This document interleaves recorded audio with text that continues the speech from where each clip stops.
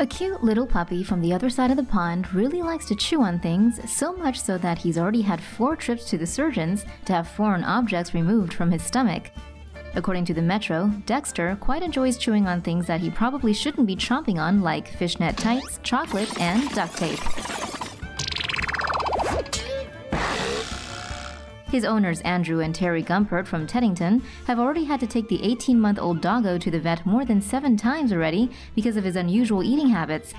Other things that have strangely found their way into Dexter's tummy include a tennis ball, wood chippings, a hair scrunchie, a plastic bag, and one of his play toys. So the Gumperts decided to get Dexter a muzzle. Problem solved. Well, maybe not. He ate that too. It appears that Dexter enlisted the help of another dog in the household to help him loosen the muzzle a bit first. Then it was down the old hatch.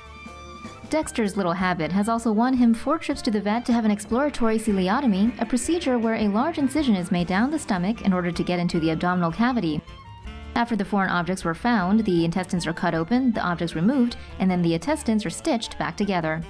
Owner Andrew said, "We hope it's just a playful puppy thing and he'll eventually grow out of it, as at the moment we can't take our eyes off him for a minute.